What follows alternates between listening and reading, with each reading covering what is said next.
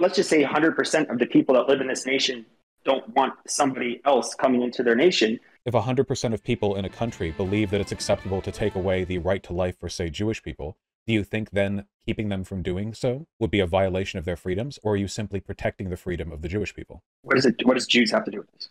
It's a simple analogy. Just because a democracy wants to take the rights away from a minority group does not mean that you're removing freedom from the majority when you deny them from doing so. A democracy is founded upon majority rule with minority protections, and one of those protections involve basic human freedoms. In this case, we're talking about the right to immigrate. Even if we live in a democracy where the majority of people want to take that freedom away, I don't give a shit. I assume the majority of the people in Saudi Arabia think that gay people deserve the death penalty. I continue to not give a shit.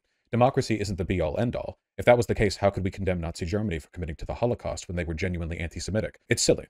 Just because a country wants to do something doesn't mean that thing is good or that you're an authoritarian for keeping them from doing so.